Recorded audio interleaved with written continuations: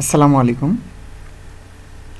আজকে আমরা আলোচনা করব যে TP-Link AC1200 dual band wifi router Archer C54 কিভাবে কনফিগার করতে হয় সেটি আমরা দেখব। সো চলুন দেখে নেওয়া যাক। অ্যাট ফার্স্ট আমরা রাউটারটি অন করি এবং রাউটারের ব্যাক সাইডে দেখতে পাচ্ছি 5টি পোর্ট দেওয়া আছে। তার মধ্যে একটি নীল কালার অর্থাৎ আলাদা একটি কালার। আমরা জানি যে একটা ইউনিক পোর্ট থাকে যেটি হচ্ছে ওয়ান পোর্ট আর বাকি পোর্টগুলো হচ্ছে ল্যান পোর্ট। সো আমরা যেহেতু কনফিগার করব রাউটারটি ল্যান কেবলের মাধ্যমে, সো যে কোনো একটি ল্যান পোর্টে আমরা আমাদের কেবলটি ইম্পোর্ট করি এবং অপর প্রান্ত আমাদের পিসিতে ইম্পোর্ট করি।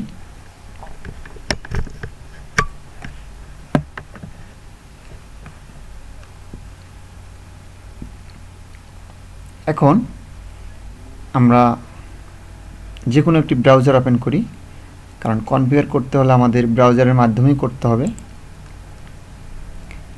সার্চ অপশনে আমরা টাইপ করব আমাদের রাউটারের লগইন যে আইপিটা, এটি যদি আমাদের জানা না থাকে আমরা সেজন্য টাইপ হেয়ার টু সার্চ এই অপশনে কন্ট্রোল প্যানেল এই অপশনে ক্লিক করি। এখান থেকে নেটওয়ার্ক অ্যান্ড শেয়ারিং সেন্টার এই অপশনে ক্লিক করি। এখান থেকে চেঞ্জ অ্যাডাপ্টার সেটিং এই অপশনে ক্লিক করি। এখানে দেখতে পাচ্ছেন ইথারনেট এই অপশনে আমাদের রাউটারটি কানেক্ট আছে। এখানে আমি ডাবল ক্লিক করলে ডিটেলস অপশন থেকে আমাদের এখানে দেখতে পাচ্ছেন আইপি ভার্সন 4 ডিফল্ট গেটওয়ে 192.168.0.1 এটি হচ্ছে আমাদের রাউটারে login IP.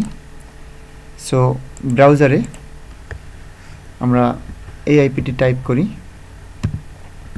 192.168.0.1 and enter.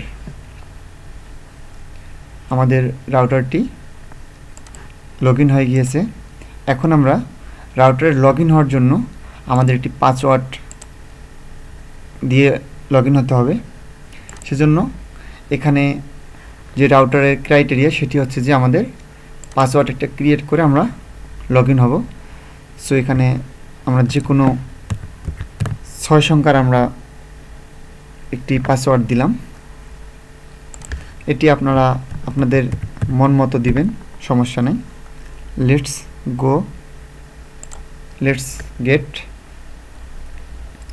Update password. এটি হচ্ছে টিপি-লিঙ্ক আরসার C50 মডেলের হোম পেজ। এখান থেকে আমরা নেক্সট করেও কনফিগার করতে পারবো। এখানে দেখেন যে আমাদের টাইম জোনটা, এখান থেকে আমরা আমাদের টাইম জোন সিলেক্ট করে আমাদের টাইম জোন হচ্ছে +6 ঢাকা, ক্লিক করে নেক্সট করি। ইন্টারনেট পোর্ট ডিসকানেক্টেড, এটা আমাদের এখন ইন্টারনেট কানেকশনটা দেয়া নাই, সো স্কিপ করি। এখান থেকে আপনারা আপনাদের এসএসআইডি অর্থাৎ রাউটারের নাম, পাসওয়ার্ড, এখানে দুইটি অপশন আছে, একটি হচ্ছে 2.4G, একটি হচ্ছে 5G। এখান থেকে আপনারা ক্রিয়েট করতে পারেন।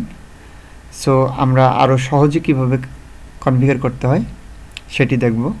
সেজন্য এখান থেকে স্কিপ অপশনে ক্লিক করি অ্যান্ড কুইক সেটআপ এই অপশনে আমরা কুইট করি। এখানে দেখেন আমাদের আরেকটি পেজ চলে আসছে। এখানে প্রথম অপশনটি আছে নেটওয়ার্ক ম্যাপ। এখানে হচ্ছে আমাদের ইন্টারনেট কানেকশন থাকলে আমরা এখান থেকে চেক করতে পারতাম যে আমাদের রাউটারে কতজন ক্লায়েন্ট কানেক্ট আছে, চেক করতে পারতাম। ইন্টারনেটে অপশনে ক্লিক করলে আমরা দেখতে পাবো যে আমাদের রাউটারটি কোন মোডে কনফিগার করা আছে।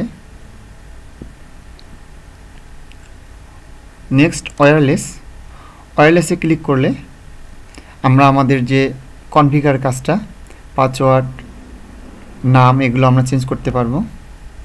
অ্যাডভান্সে ক্লিক করলে আমরা আরও অনেকগুলো ফিচার দেখতে পাবো এখানে। সো আমরা ওয়্যারলেস অ্যাডভান্স এই দুইটা অপশন আমরা দেখব আজকে। সো আমরা এখান থেকেই আমাদের প্রত্যেকটা কাজ দেখব। এখানে আমরা আগেই কুইক সেটআপ অপশনটা স্কিপ করে আসছি, কুইট করলাম, অ্যাডভান্স।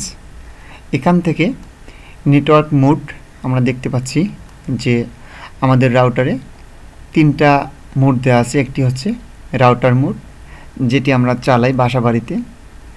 আরেকটি হচ্ছে অ্যাক্সেস পয়েন্ট, যেটি শুধু ব্রডকাস্টিং করে।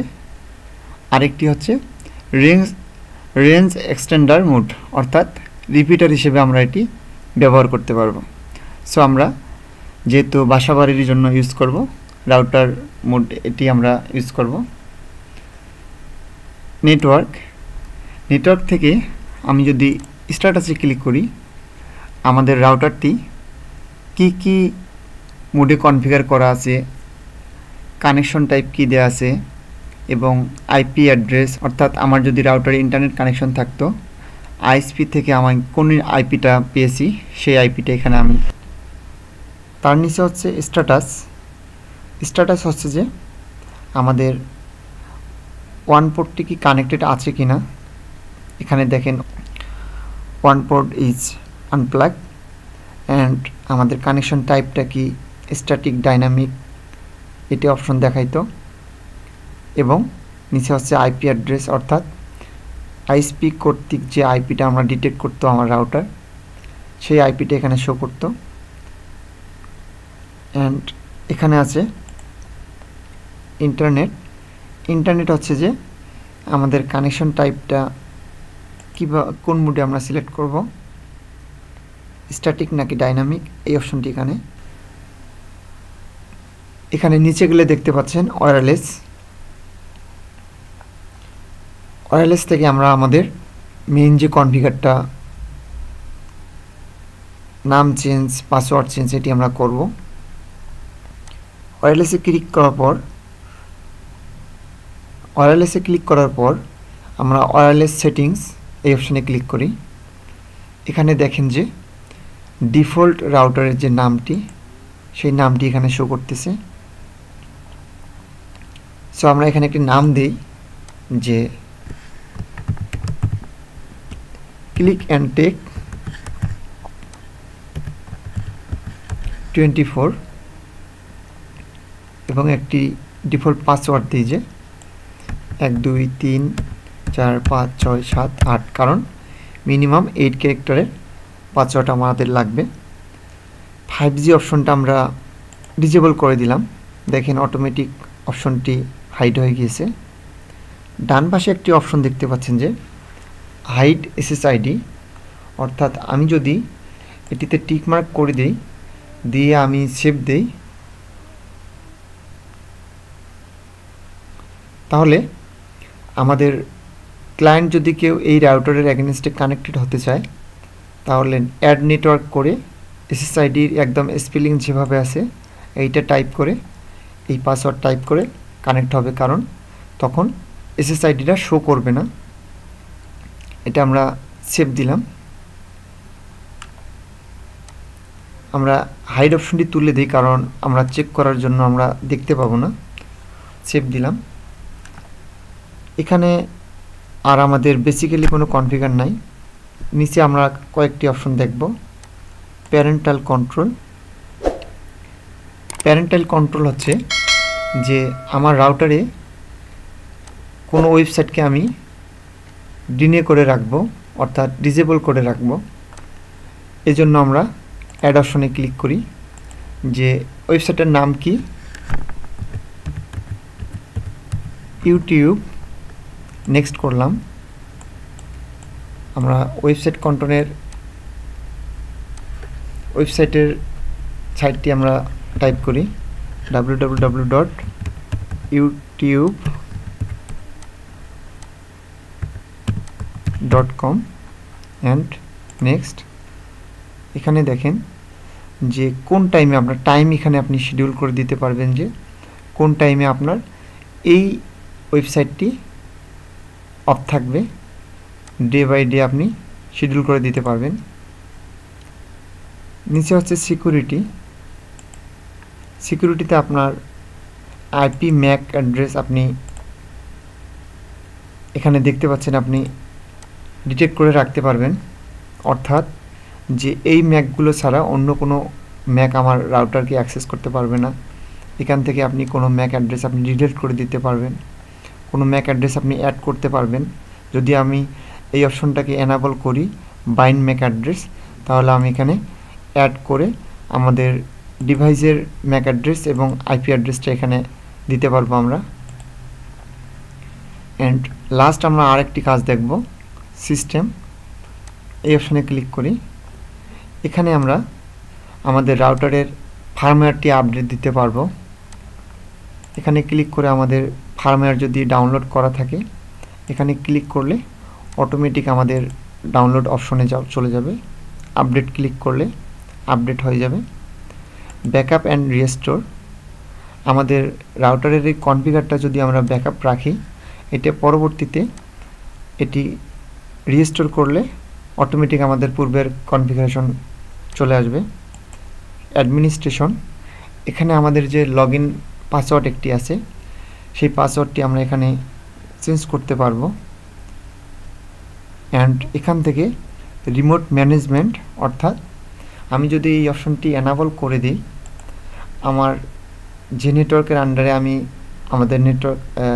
যে নেটওয়ার্কের আন্ডারে আমি আসি সেই নেটওয়ার্কে যে কোনো একটি ব্রাউজার থেকে আমি আমার এই আইপিটাকে সার্চ দিলে আমি কানেক্ট হতে পারবো। অ্যান্ড টাইম অ্যান্ড ল্যাঙ্গুয়েজ এখান থেকে আমরা সিলেক্ট করতে পারবো। এখানে লাস্ট একটি অপশন হচ্ছে এখান থেকে আমি রাউটারটিকে আমার রিবুট দিতে পারবো। এখানে কারণ হচ্ছে আমরা রিবুট কখন দেব, যখন হচ্ছে আমাদের সমস্ত কনফিগারেশন শেষ করার পর আমরা রাউটারটিকে রিবুট দিই। যে অনেক সময় বিভিন্ন কার্যক্রম শেষে দেখা যাচ্ছে যে বিভিন্ন কুকি জমা থাকে, এটিকে রিবুট দিলে একদম একটা সিকোয়েন্সে চলে আসে। এই জন্য আমরা রাউটারটিকে রিবুট দিই অথবা অন অফ করি।